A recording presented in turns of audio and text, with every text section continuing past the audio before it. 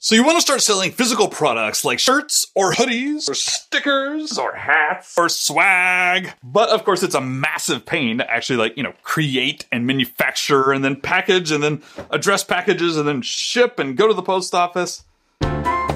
Which is why awesome services like Printful exist. Dropshipping, print on demand stuff. In this video, I am going to walk you through everything you need to know in order to set up shop, create some products for free, get started, dropshipping, print on demand so you can sell sweet swag. So here's a 20-second overview of how the entire process works. Number one, you create an account on Printful. It's absolutely free. I have my link in the description below. It is my affiliate link that'll tell them that Pete sent you there. You'll enter in your account details, shipping methods. You'll give them a credit card so they can bill you for the products you end up selling. And then you create your product. You upload your designs. You choose your hats and t-shirts or whatever it is you're going to be selling. And then lastly, really, you connect Printful to your e-commerce site, whether it's Shopify, Etsy, Gumroad, WooCommerce on WordPress. There's a million different things that they integrate with that you're going to use to sell your products. And then only 2 steps remaining. A customer buys from your store and you get that gross revenue, right? And then Printful will receive the order and then do everything else. They'll charge you for the cost of the item and then they'll package it and fulfill it and ship it and all that good stuff for you. There you go. So let me just walk you through this step by step. You will create your account first. Obviously, I already have one, so I won't be going through this entire thing, but it's insanely easy. You'll sign up, you'll enter in your basic info, your name, your email, your address, that sort of stuff. And they'll probably ask you to connect a store, but you can actually do that later as well. This is my dashboard in Printful. Stores, meaning here's my Etsy shop. I used to sell on Gumroad. I've actually been using Printful for about 4 or 5 years with different providers, but actually just switched to Etsy literally a couple of weeks ago. And so that's what I'm going to show you in this video. But anyways, some of the other things you'll want to set up in your account, other than your basic details, is actually your shipping preferences. You click on here, settings, stores. You can always change this later after you create your initial account. You can come back and edit this stuff at any time, of course. You go down to shipping, you'll choose, whichever store you're going to be updating here and update your shipping preferences. That's actually really important. And of course, you will want to set up a payment method. I believe that's under stores. You just click on that and then you come down. Yeah, you set up your billing settings so they can charge you for products. All right, so I'm going to create a product on Printful right now from scratch and then connect it to Etsy. We can pretend this was my absolute first product, right? So for this example, I created like a little fun design. I like big blogs, and I cannot lie.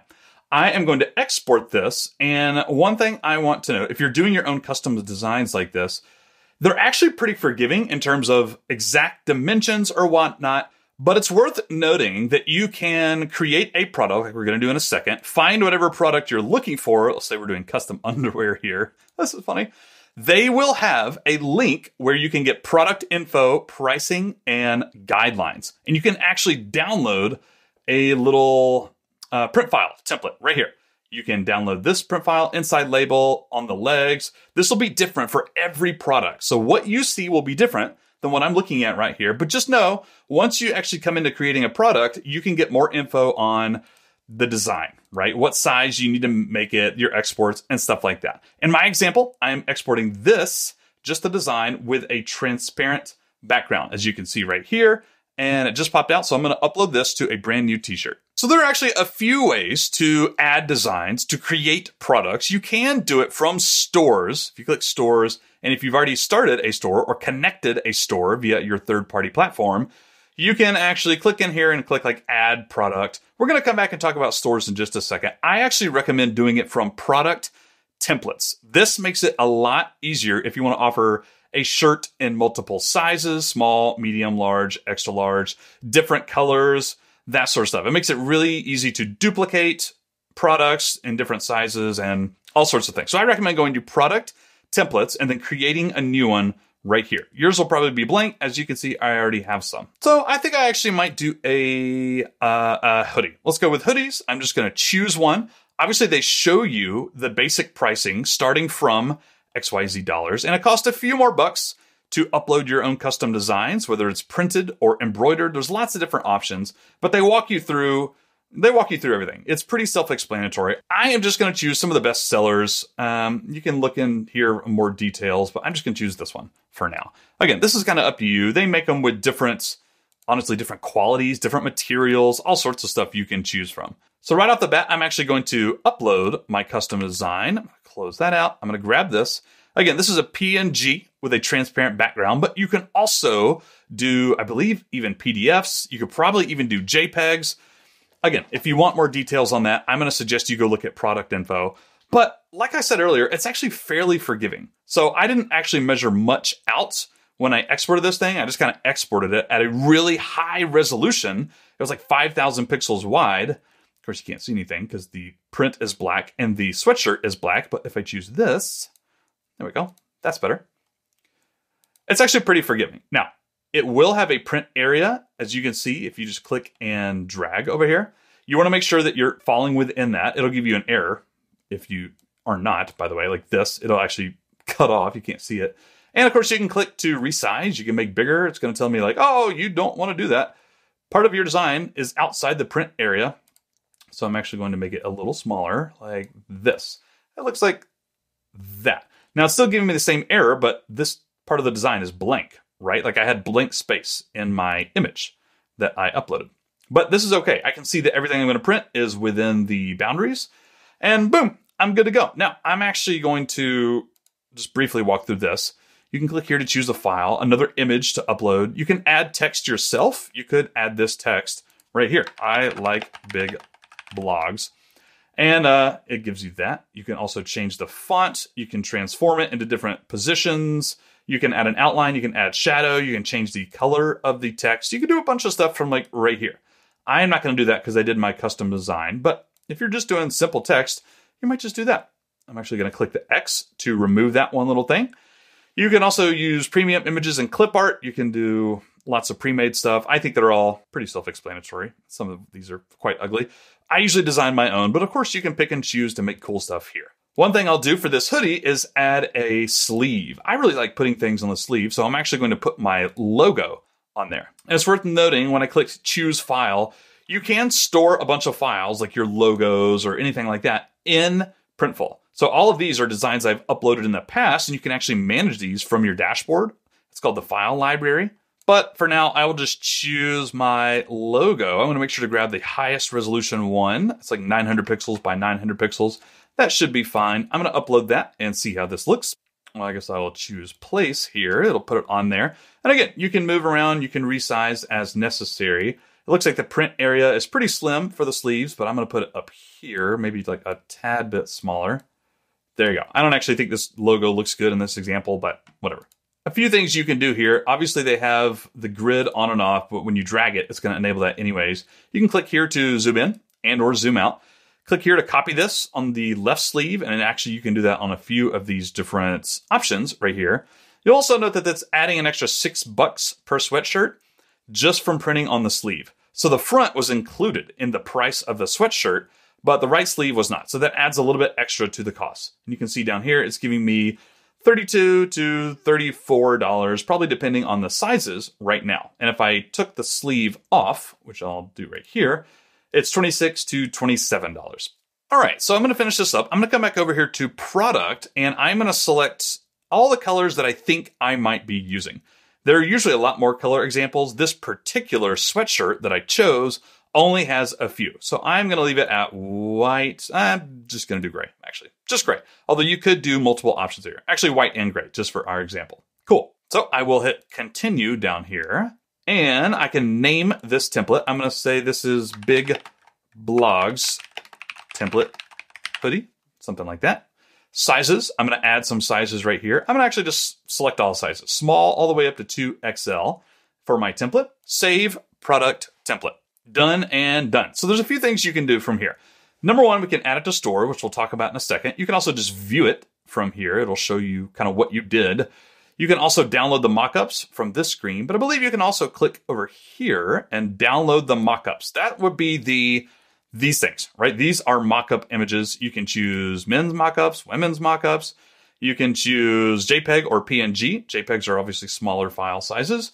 There's a bunch of other things. Halloween mockups, men's lifestyle. There's a ton. If you do this and you click generate mockups, it will give you a zip file to download. You can download it to your computer. This is where, if you're using like a Gumroad or something like that, you can upload these product images to Gumroad. You can see this is download mockups now. I will download these. I'm just going to save them to my downloads folder. It will be a zip file, which I can open. And there we go.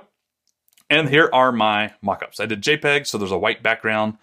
There you go. Now, some stores, let's actually move on to talking about stores for a second here. So if you've created your account on Printful, you put in a little bit of settings, you created your first product or your product template, you're actually ready for an order now. You could put one in manually if you wanted to, if you have like one customer and you want to send a one-off order, or if you want to send a sample order to yourself, like all the swag that I have right here, just to make sure it's of the highest quality possible. You can do that right now.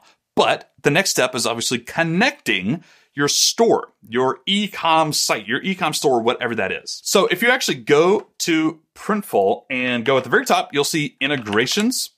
And actually, I would suggest you go check out the platform comparisons. It shows you everything they integrate with, and there's a ton. Some of these take longer than others though, excuse me. I used Gumroad for years and years and years, but the products would not automatically push to my Gumroad store. Meaning when I created a new product in Printful, it wouldn't automatically push. I'd have to go create the product in Gumroad.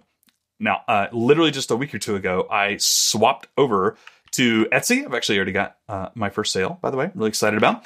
And it was absolutely just incredibly easy. The products automatically push to the store.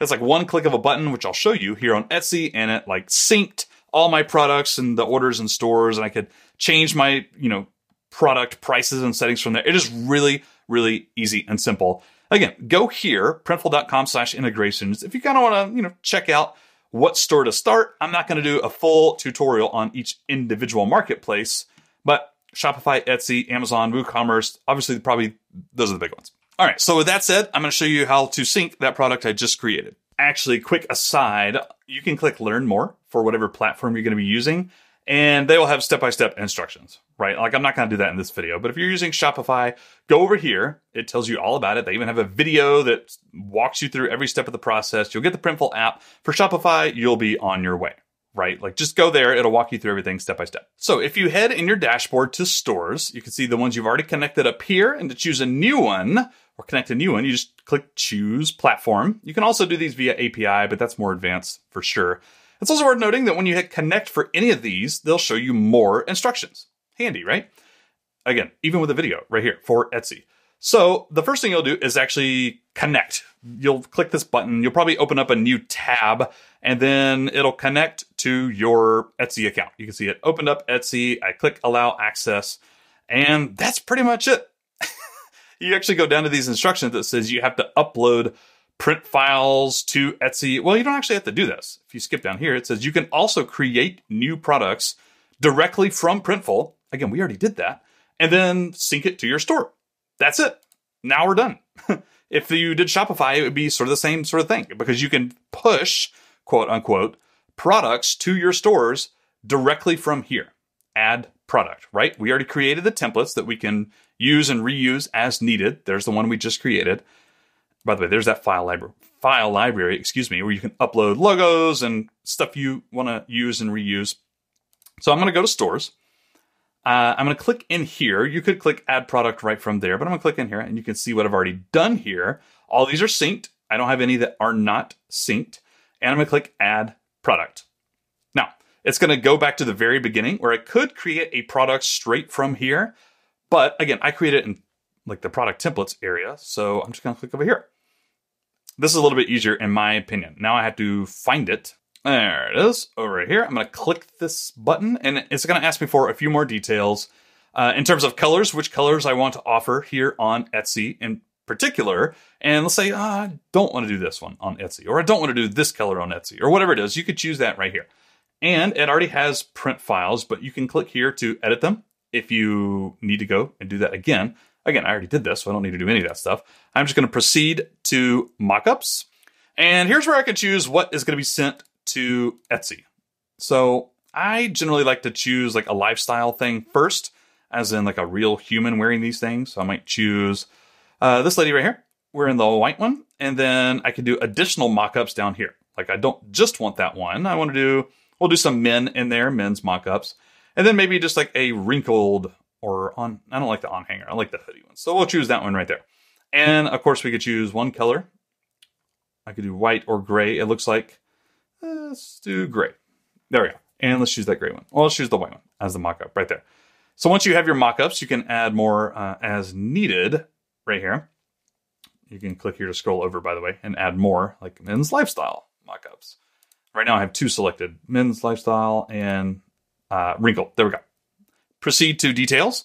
And here is the fun part. So obviously you're going to want to name this. This will get pushed through to Etsy. And you can actually come on here on Etsy or Shopify or whatever you're using really and update from here. But just note, this is also going to push through to there. You can also see it not dynamically, it auto-populated some of the basic details for this particular product that I designed. Obviously, this is going to be different depending on what product you chose. Size guide, you could choose to add that or not. Imperial versus metric, depending on where you're located in the world. It gives you a little preview of what that size guide is going to look like, which you can turn on and off. You can add tags right here. I'm going to add blogging, blog, entrepreneurship, online business, this sort of stuff, right? You can always change this later on Etsy or wherever you're listing again. It's also worth noting that yours might be different than mine right here because this is Etsy specific. Also, you can change your language, by the way, just so you know. I'm going to come over here. It shows you what your shipping costs are going to be. You will also be able to view this on Etsy, I do believe. I'm just going to click on one of these right here. It should show photos. That's what pushed through. Yeah, all that information is down here again. You can change the price later, of course. We'll get to that in just a second. Oh, shipping. Yeah, down here. Just so you know, you'll always see this stuff later, wherever you're pushing out your product. You can also choose to display free shipping. You could jack the price up to, include the shipping if you wanted to and display free shipping. Might be pretty cool. And then you proceed to pricing. This is where you can edit your pricing. It's going to show you your perceived or your actual profit, not perceived profit really. So different sizes right here. They cost a little bit different. Retail price, you can just click in here and it will upload on a per item basis. But you can also do this, increase by $3, $4, $5, and it'll do it for all of them right here. Profit, ooh, that's a lot of profit. That's a lot right there. So if you wanted to be $41.50, that would make you like $15 a sweatshirt right there. That's actually a lot. That'd be like 3 or 2. Yeah, $38, $40. Yeah, that's good for me. And you can always change this later. It's important to note. Then you're going to hit submit to store. And depending on what platform you're using, whether it's Etsy or Shopify or whatever, this next step is going to look a little different. So I could tell you right now in Etsy that you will have drafts over here. It's not going to automatically be active. It's actually going to save it as draft over here, and you'll have to go in. This is going to take a few minutes, and I'm going to come back when it's actually done uploading. Okay, it looked like it is done. I forgot to change the name of the product, so that's fun. You can do a few things from here. You can delete right from here, and I believe that will automatically sync over to your Etsy shop. I'm not sure if it'll make it draft or if it'll delete it. That's actually something you'll need to check based on your platform, Shopify or whatever you use. You can also edit prices. You can duplicate. You can also save this as a template. Like we did this one originally as a product template, but you could also save this as a template right here. You can also click edit, and it'll show you the sizes and the colors, the different variants you have right here. Like, let's say I no longer wanted to offer white. Well, I could come in here and select all the white ones, and I could hit delete, or I could edit the prices just for those. I could edit the prices for different variants. There's a ton of stuff you can do, but that is where you edit. So again, on your third-party store, this is going to look different depending on what you use. But for Etsy, it just saves it as a draft. So if I come over here and click draft, well, there it is. And you can actually hit publish right from here. Or you could come in and edit. You can choose your different photos. You can add more if you wanted to here. You can change the primary photo. You can adjust the thumbnail. Obviously, you can add a video. Here's where I can edit all that stuff that I forgot to change, like big blogs hoodie. There you go. And again, categories you can change, size you can change. There's all this stuff is pretty self-explanatory. I'm not going to go through each one of these. It is a physical item.